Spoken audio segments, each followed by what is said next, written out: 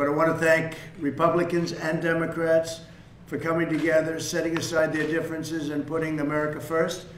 This legislation provides for direct payments to individuals and unprecedented support to small businesses. We're going to keep our small businesses strong and our big businesses strong, and that's keeping our country strong and our jobs strong.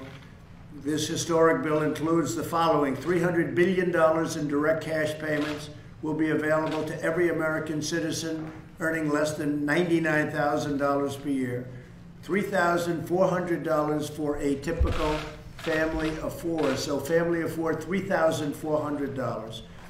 And then $350 billion in job retention loans for small businesses, with loan forgiveness available for businesses that continue paying their workers. The workers get paid.